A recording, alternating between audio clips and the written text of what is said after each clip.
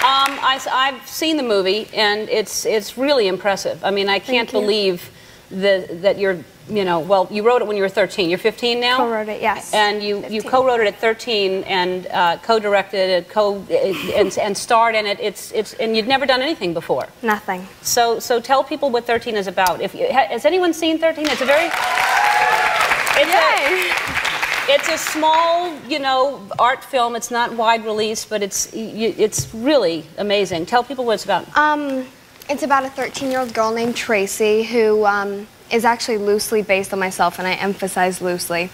But the interesting thing is I actually play Evie, who's more the manipulative, like conniving. She's the wild child. So Tracy befriends Evie, and she introduces her to this world of, like, I don't know, semi-sex, drugs, shoplifting, which is not like the straight-A student Tracy was before.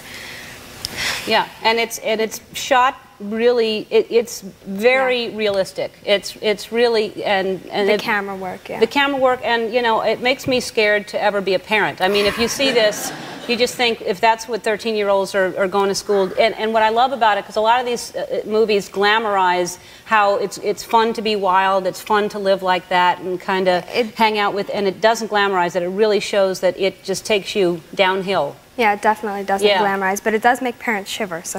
Yeah, but you have all